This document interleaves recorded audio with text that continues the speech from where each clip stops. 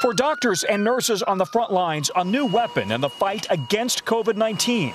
An antiviral medication proven effective in clinical trials. Dr. Fauci announced the breakthrough at the White House. The data shows that Remdesivir has a clear-cut, significant positive effect in diminishing the time to recovery. This is really quite important. The drug is Remdesivir, made by Gilead Sciences. It comes in IV form, administered to the sickest COVID patients. The drug trials involved nearly 1,100 people worldwide. The preliminary NIH data showed Remdesivir cut the recovery time in the hospital from 15 to 11 days. The mortality rate also dropped, though not dramatically, from 11.6% for those on the placebo to 8% for those on Remdesivir.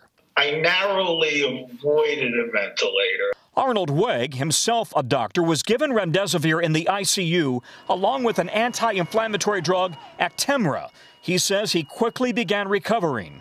My personal experience with the Remdesivir and the Actemra make me feel very strongly that it should be used. This is Remdesivir versus placebo for one of our patients.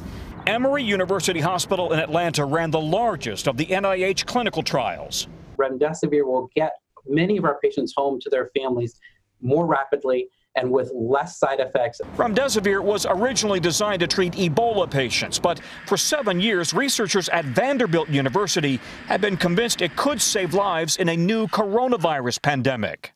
I'm very encouraged and I'm very optimistic, particularly if we think of using this in patients as they have earlier disease and are progressing. Sickest you've ever been. Sickest I've ever been, yes. In Philadelphia, Mike DeWan was on a ventilator for 17 days. Doctors gave him Remdesivir as a last resort. Because he was so sick. And they were kind of thinking, we have nothing to lose. If it can help him, great. Because he was, needing something.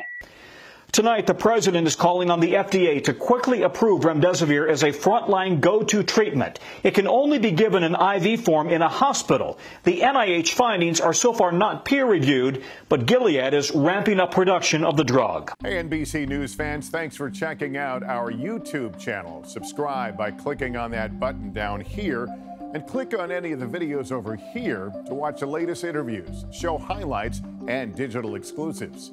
Thanks for watching.